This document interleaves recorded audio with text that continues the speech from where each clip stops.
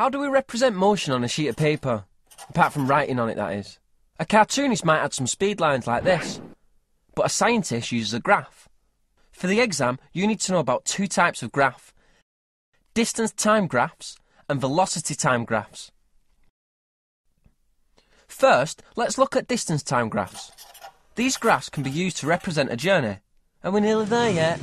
The vertical axis shows the distance travelled from the start point. The horizontal axis records the time. All we need now are the journey details. So here's me on my bike, and I set out from where I live. Might only have one door and a chimney, but it's home. And I'm on my way to visit my gran. I spend half an hour at my gran's eating cake, chocolate, mint imperials, cough sweets, and all those cake bars that are neither cake nor chocolate, but somewhere in between. My distance from home doesn't change during that time. Then I come home, experiencing quite an intense sugar crash. But not a bike crash, obviously, I'm just riding a lot more slowly. So what can we learn from a distance time graph? The slope of a graph tells us a great deal. If the line is horizontal, then no distance is travelled, so the object must be stationary. If the line of the graph is sloped but straight, then the object is moving at a steady speed. I came back from my gran's less quickly than I went there. With that much cake on board, you're going nowhere fast. The line sloped more gently when I moved more slowly. Now, on to the second type of graph you need to understand: velocity time graphs. Yes, those don't look like speed lines, do they? Let's just stick to the science. On a velocity time graph, the vertical axis is velocity and the horizontal axis is time. Now here I am taking Gran to the seaside. Spain, in fact. She likes the, food. Here is my speedometer. Okay, it's not my speedometer. No, wait, it's my story. Let's say I'm the pilot. Take off. Our speed goes from 0 to takeoff speed pretty quickly. I'm quite a smooth operator when it comes to my job. We keep accelerating as we climb. Then, we're at a nice steady cruising speed. Autopilot on. I pop back and chat to Gran, but she's watching Kung Fu Panda. So I try and chat up the stewardess. Hey, ladies. Great takeoff again, yeah. Whatever. Now, there's no acceleration going on, and notice what's happened to the graph. It's a horizontal line, but we are certainly still moving. That's a big difference between velocity time graphs and distance time graphs. And coming to land, we decelerate.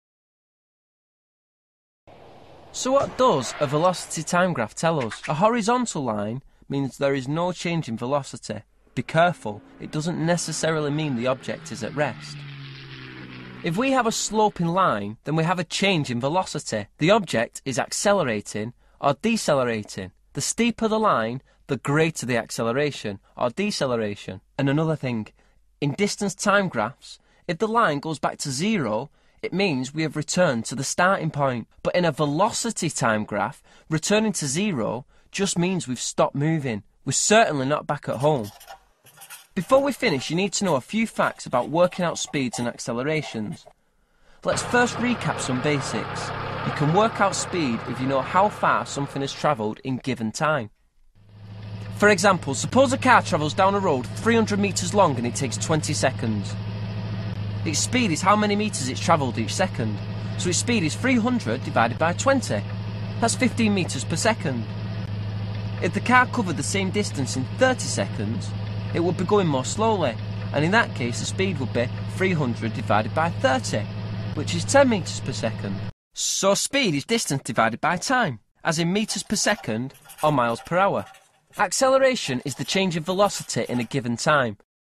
Suppose a car accelerates from a rather gentle 5 metres per second to a scarily fast 35 metres per second, and suppose this speed up takes only 10 seconds. Not only is this a pretty nifty car, the driver must be a mentalist! The change in velocity is from 5 to 35 metres per second, so an increase of 30 metres per second, which took 10 seconds to accomplish. So it increased its speed by 3 metres per second for each of those 10 seconds. Or, to put it another way, the acceleration is 3 metres per second.